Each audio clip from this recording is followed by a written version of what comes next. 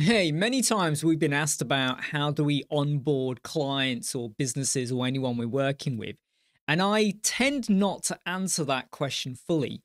And I didn't used to in the past. I'm a little bit more open now and I'm going to reveal a lot more. And you can go and get a copy of the process that we use in our $1 business pack. And there's a link in the video description. But when it comes to onboarding, the reason why I wasn't very open about it in the past was not because I was ashamed of it, but because there was a little bit of imposter syndrome kicked in. I always used to hear about people using lots of other tools, and there are some amazing tools out there. By the way, the method I use, there is a very logical reason why I use it, and I think it's going to be very realistic and practical for a lot of you, but that doesn't mean I'm going to take anything away from the other tools, and I will mention some of them. The reason being is that I always felt that our method was too simplistic. I felt it was too easy, it wasn't very flashy, it wasn't like an online spectacular tool that you see out there, and I felt a lot of imposter syndrome kicked in. Now, what do I mean by that?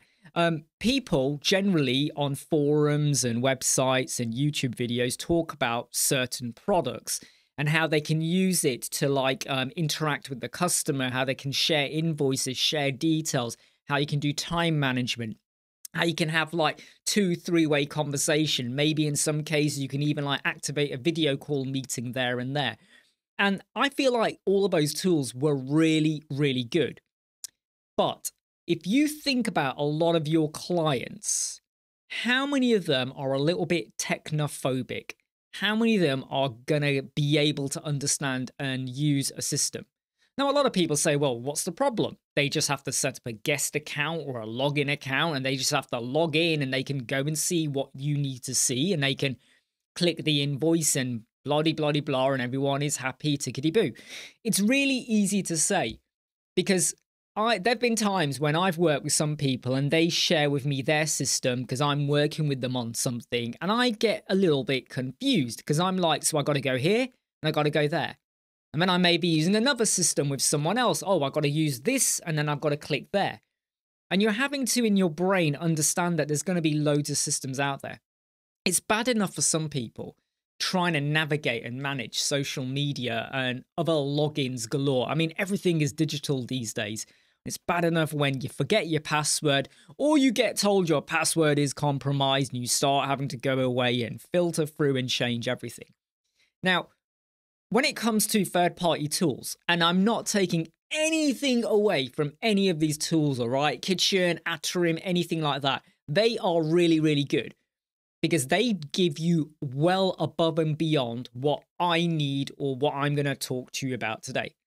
So if there's loads of extra features that you want, because maybe you're going to store revision versions of the websites, or you're going to have an area where they can collate, they can drag and drop the videos and the images and blah, blah, blah, and you can discuss stuff with them. If you want to have all of that in one place, especially if you're like an agency or there's like multi-persons within your team, or maybe you're navigating, my words are screwing up today. Maybe you're working with a member of your team who's not actually here. Right? They may be across the world. Having like a tool where you can drop things in and out can make it a lot easier for you. But sometimes these tools create more havoc and hassle as you start to work with them. It could be that your team don't understand or don't like it. It could be that your customers don't understand or don't like it.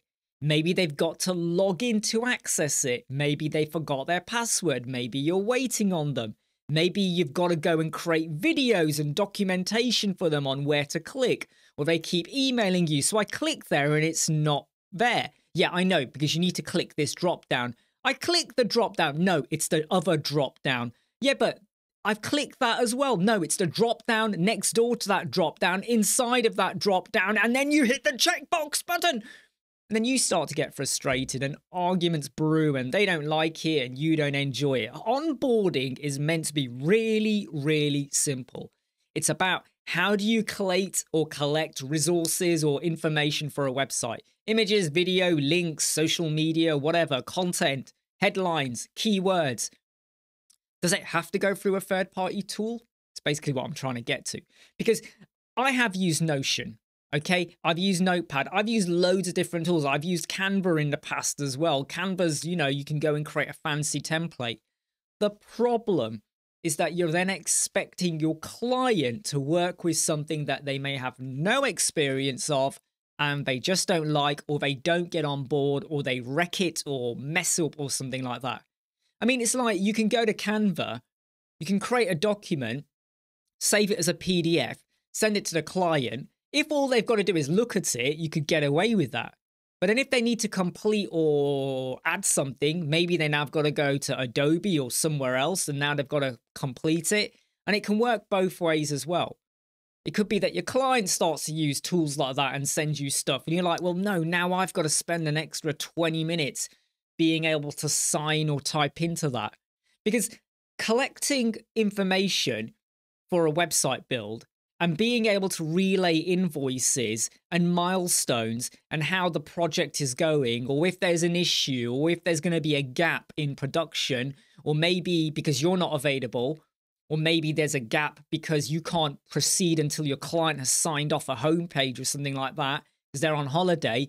If you're not managing that, it makes working on projects very cumbersome and, like I said, frustrating. So onboarding is massively important. And like I've said, there's loads of tools. Kitchen Atrium, Notion, Canva. There's loads of other tools out there.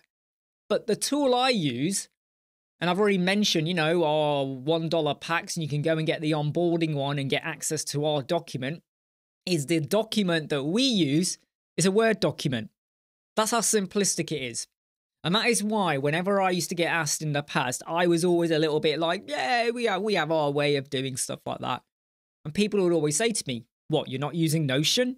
I'd be like, no, I use Notion for project managing and task management. Believe me, Notion is amazing. I can access it on my iPad, my iPhone, my computer. I can be anywhere in the world and I'll always be able to keep up to date. You make a change and it's still accessible on all your devices. I love it.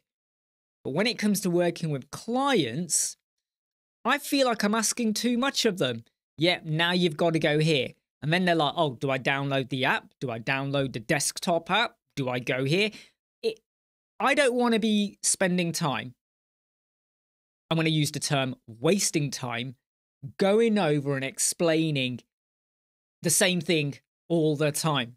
Yeah, go here, click here, go get the invoice. The onboarding that we do within a Word document allows me to drop in invoices. You can either embed them or just paste them in.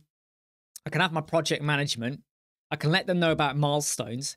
I can let them know about what they need to do and what I need to do and how I want it. You can't send your images via WhatsApp. You got to send them via WeTransfer, and I put a link in, and they've got to send it a certain way. And I will let them know that I will convert them into WebP. I just want the full resolution or whatever. Or maybe they're happy doing the WebP, so you make it clear so we know who's responsible for what and when it's going to happen and what are the milestones. Is there going to be a gap? At what point am I going to expect them to sign off? So if I've gone and said, look, we start on Monday and I want you to sign off the homepage Monday night, Tuesday morning by midday, no later than midday, they know. So if they then turn around and go, well, I didn't know. Well, no, you did know. And that document, that onboarding, as we proceed, we update it. Maybe we now add in extra rows or columns or whatever.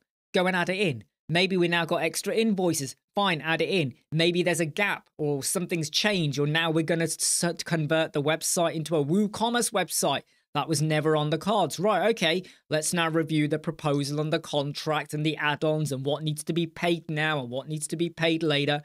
It's a Word document that I can email to you. Email, I mean, come on.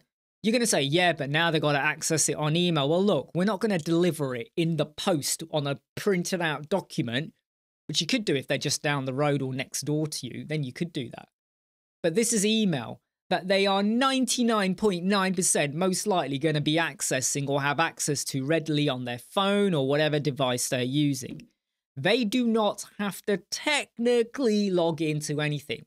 Again, though, you could argue and go, yeah, but they need to be logged into their email and their accounts. Yeah, I know. But, we can't do everything for them. So when it comes to onboarding, There's loads of third-party tools, and I think they all deserve applause and credit for what they do. But I kind of weigh down to, what do I need? And what does my client need? Or what are they going to be comfortable with? And we have gone down the road before with using third-party tools, and there's always a problem. And it's something that you could foresee. You know that your client, who may be an elderly client, and I don't mean any disrespect here, you know, are they really going to cope with maybe using like a third-party communication tool where I'm going to then go, right, what about this and what about that? Are they going to like getting like 20 notifications come through saying, Imran has now said this, Imran has now said that? Are they going to be happy with that? You got to think about them, their state of mind. How are they going to feel? But you could equally have someone younger than me as well, who's really on board. Hey, you know, they're TikTok and Instagramming left, right, center. Are they still going to like it if I now go, right, now you got to go through like a tree to get to the invoice. Now you got to go like that through this folder and over there. And are they really going to get it? I mean, I've seen some really amazing Notion templates for onboarding. I've seen people selling them. I've seen them. I've had access to a few as well. And they're really good. But at the same time, I'm like wondering if it's been made too clicky for clicky, clicking, clickety click, finger clicks. You know, because often you look at it and go, that could have been done on one page. But you've made me go from here to this folder to another page because you want to space it out. You know, no one likes to say, hey, go and pay $10 for our onboarding document and it's only one page. Hey, by the way, ours is only $1 and I think it's 3 or 4 pages, but you can lengthen it out as you add more stuff. That's the building blocks for what you need. And if you don't like it on Word and you want to go and stick it on Excel, do it. But then you got to remember, what if your client's not got the right kind of Excel? What if they're still using Lotus 123? Okay, so always think about what your client's got. And even with a basic Word document, they can still open that on email, right? You don't make it too complex. You don't stick in pivot tables. You don't start sticking in macros. You keep it simple because the onboarding experience has to be an enjoyable experience for your client and for you. Hey, I'm Imran, Web Squadron. Go and check out the $1 packs. I'll see you soon.